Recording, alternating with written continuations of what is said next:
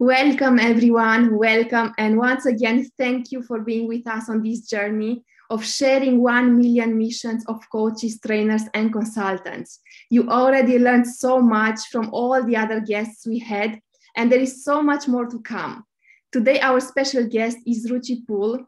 Welcome, Ruchi. Thank you so much for being with me today.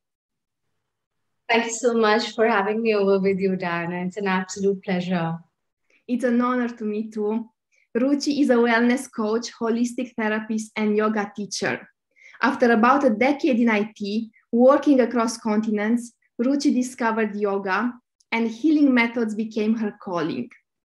Her aim is to use traditional sciences in alliance with modern techniques and medical research to empower all to be happy and healthy. Felicitated with the iconic Women Creating a Better World award by the Women's Economic Forum, she's a speaker at national and international forums. Based out in New Delhi, India, she conducts holistic therapy, workshops, retreats, events, and yoga sessions for audiences across the globe under the banner of Holistic Wellness with IKEA. Ruchi has been an advisor for health and mental health-based organizations. She featured in Business World, She Rose, Insightful, Mind Specialist, and Nine Zests. She has guided several executives and entrepreneurs with personal leadership coaching, and she also delivered leadership talks with organizations such as IBM, Women Innovator, Women in Public Sector, Union Bank, and Young Leaders Summit, to name just a few. Welcome, Ruchi. I am honored, and your bio is very impressive. Thank you so much for being with me today. Right. Thanks so much, Diana. When I sent it over to you, I didn't know you would be, reading out the whole thing. But thanks for such an elaborate introduction. And yeah, pleasure so much to be here. This is very impressive, and I believe that our audience needs to learn out of it, because when you increase your credibility and your visibility on the market, automatically you attract also more clients. And I believe that you have this credibility built throughout the years. So thank you once again for being with me. And I would like to start our interview by asking you our first question. What is your story and how did you start on this journey? And what is your mission today? All right. It's a very interesting question. I just sort of fell into this journey, Diana, to be very honest. And initially, when I started off, I knew that this was my calling in some way, but I had no idea I would be doing it this way after 8 years of beginning there. I was actually a very happy IT professional, an IT consultant, and I was working in Australia. And I was earning loads, I was living the life, I was doing all of that. But just before that, actually, before I came back to my country, India, few years before that, I had started my meditation journey. And that started changing me from the inside out very profoundly. And that had come as a matter of epiphany that I had felt when just before I started meditation. I'm going in the reverse chronological order actually over here. I was faced with quite a few very serious health, disorders and a lot of challenges in my life. Although on the surface everything seemed very nice and that I had everything in my life going for me, but there was something missing inside, and I realized in that moment, after I was diagnosed with endometriosis, um, it's a very painful condition, as some of us might know, that that life wasn't for me. And, it was meant for something different. So just through that, it sort of encouraged me to drop everything in that life and start my life from scratch again. But I left it to the universe. And after that, I sort of did resume another job. I left that city. I left everybody I knew. I left that whole lifestyle. And I started a new life, but in the same career path initially. But it was when I came back from Australia that I decided that I did not want to pursue a corporate career anymore. And I started dabbling into other things. I've even worked for the radio channel for a couple of months. And I've interviewed celebrities and done that. And it was very exciting that period as well, when one of my colleagues was pursuing a yoga teacher training course, and it was a part-time course. It suited me well, and I wanted to do yoga since I was a child. My grandfather used to teach till the age of 97. I'm not sure if it was 97 or 99, but he was teaching till that age. So I've been a fan of it forever. So I went into that, and very fortunately, it wasn't a very typical teacher training course. And it was what is called a Yoga Vidya course. It was a yogic science course. Okay. So I got to know a lot about the depths of yoga through that. And the to change, impact, transformation it can bring about from the inside out. Firstly, for our health conditions, it's really, really impactful. And secondly, for our whole being, for our whole consciousness. As I studied deeper, I realized that, what the world thought it was a set of asanas to do and all, that's the least of it. And I just kept going deeper and deeper into that. And like I said, I just kept following where the universe led me. And this is where I am now. That's very impressive. Thank you so much, Ruchi, for sharing that with us. And this makes me think about the fact that many people are trying to find their purpose in life. And they think that there is this big thing they need to still to keep thinking about it, that someday maybe it's going to come. And this reminds me of my own journey, because it's just a matter of discovering. So it's not a matter of really just sitting and thinking, what could I do with my life? But it's really just walking the path and seeing where the path is leading you. And this is your experience. And I'm very impressed by what you mentioned, that you actually discovered your calling by just trying. What would be your advice, Ruchi, for those out there who don't dare to do this, who don't dare to take action and to do this big change that you did yourself for your life? There is this yoga philosophy book which is very famous called Bhagavad Gita, and it says it is better to do your own duty or follow your own calling imperfectly than it is to do somebody else's job or follow somebody else's calling. And this is something I've experienced in my life as well. It hasn't been easy, Diana. It's been a struggle, it's been an uphill battle.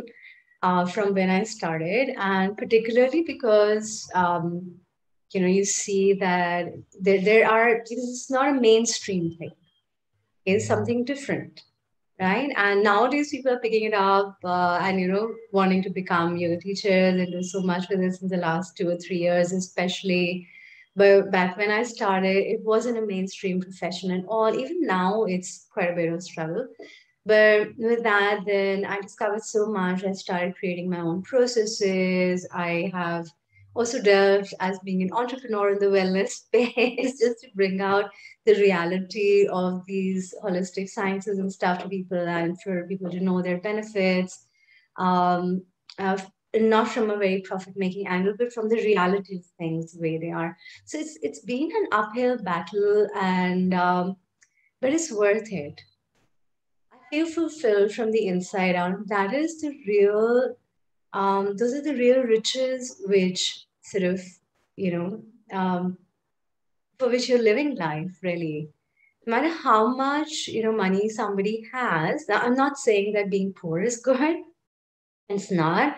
But if I was a multimillionaire, but surrounded by people who I couldn't relate to, surrounded by a lifestyle that wasn't enriching, that was throttling me from the inside, how could I ever have been happy?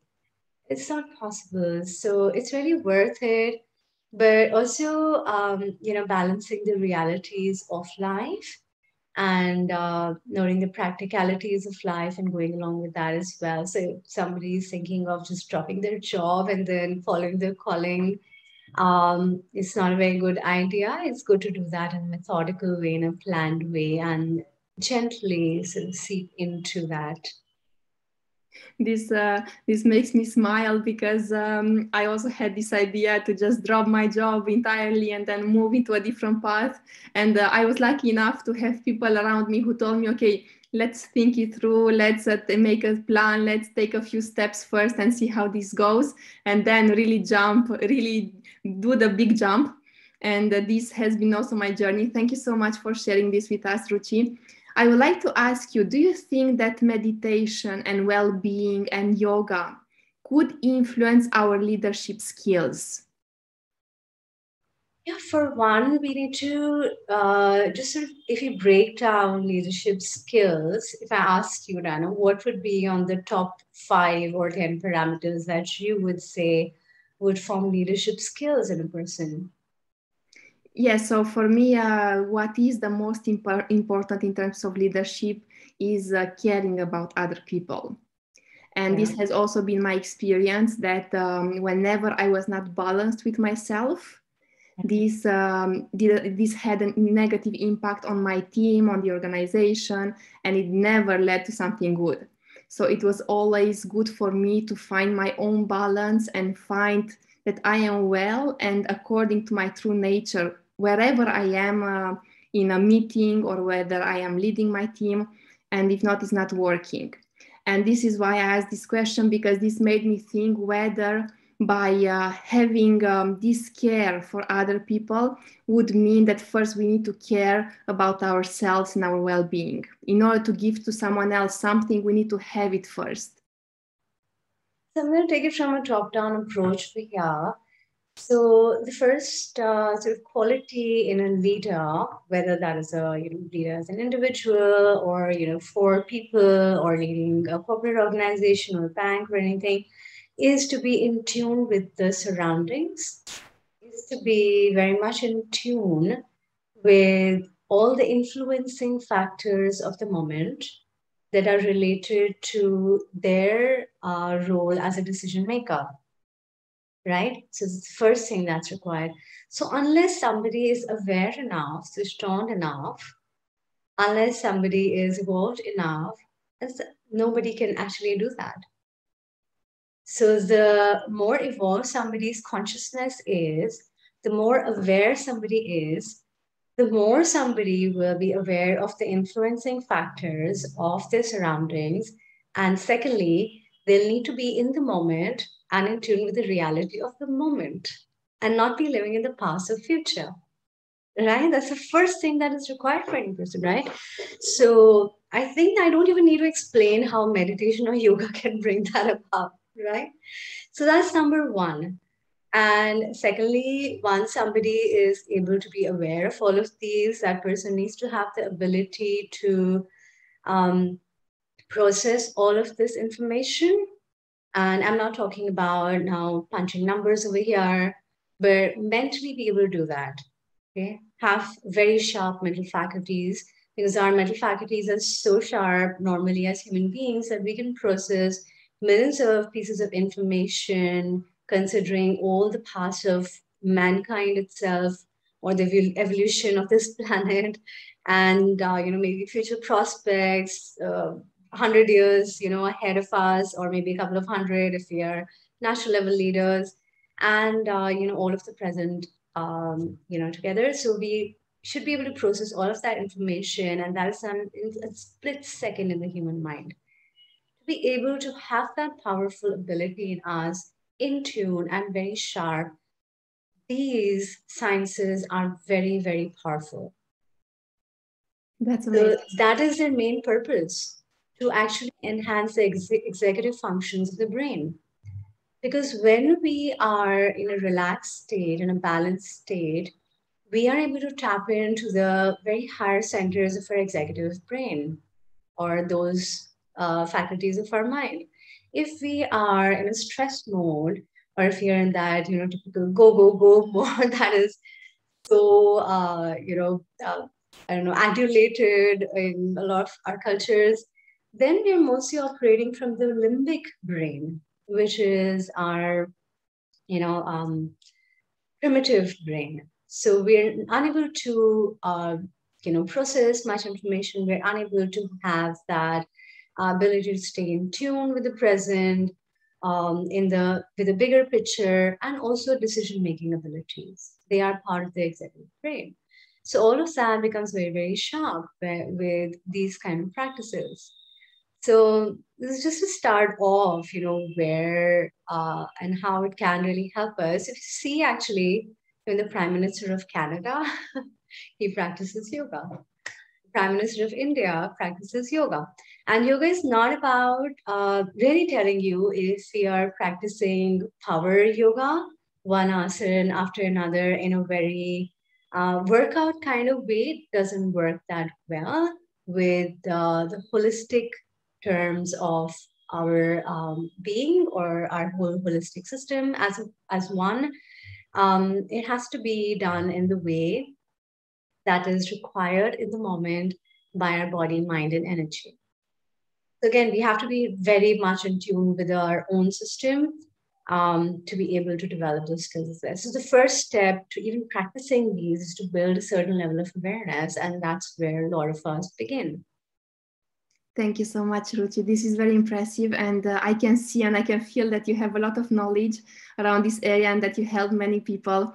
I was thinking whilst you were talking that this awareness you are talking about is not always present. And people just start working or doing things on an automatic pilot, and sometimes we react in a certain manner based on jealousy, based on other negative emotions in a team or with our manager or with colleagues, and this really impacts all the other team members. How could we rectify this? How can we become more aware of our emotions? And is it a matter of blocking them when they happen, or is it a matter of healing them, or what can we do as a first step? Okay, I'm going to give the very typical analogy of a master surfer over here. What happens when we are novices and we don't know how to surf through waves at all, let alone larger waves? We actually struggle to even stand on a surfing board, and we're unable to balance ourselves on it. Whereas somebody who's a master surfer can go in the middle of huge waves and still navigate his way through very gracefully and also get a thrill out of it, right? So that's the same with our whole internal being, especially with our emotions, because certain emotions, especially the negative emotions, can hijack our mental faculties and then take over our actions. So, first of all, how to identify something like that is coming up and to be able to actually observe it instead of being led by it. So, not to come in its grasp, but to remain separate from it, be an observer of it, and then sort of masterfully navigate it and keep it aside and be able to take action, think without being carried away or being affected by that anymore, because these are natural things. These emotions were given for a reason to us. It's not that they don't have a purpose, but intellectually and knowledge wise, understanding the purpose of each, as well as being able to maneuver these and around them, comes again through these yoga mindfulness practices. Thank you so much, Ruchi. Thank you very much. It comes with practice. It Yes. comes with practice. It's not easy to do in the first go. So it's just like running a marathon. If I was to run a 20-kilometer marathon, I wouldn't expect myself to do it on the first day. I'd probably, if I haven't run ever before, I'd probably start at 200 meters today and not to 20 kilometers. So that's how it goes. Start small and then build on it. It's a process, and learning and building our faculties takes time, doesn't come in a day. Absolutely. Thank you so much, Ruchi. And this makes me realize that the issue I see nowadays, especially in a career, in organizations, is that this lies within the power of each individual, meaning that each person needs to be aware that she or he needs to do this work. And it's a matter of rituals and building the habit. But the question is, I know that there are many trainings out there and maybe even coaching sessions. And I have done myself in my organization, but they are doing it like we do a 3 days training about emotional intelligence. We do a 3 days about negotiation for leaders, for example.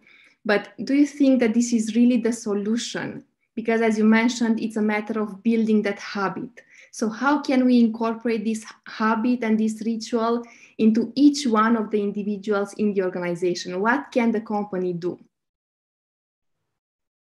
So this is a beautiful, beautiful question. I'm so glad you asked that, Diana, because this is for our super leaders or managers to take up and bring to our company culture. So just like in Asia, we have stand-up meetings every morning.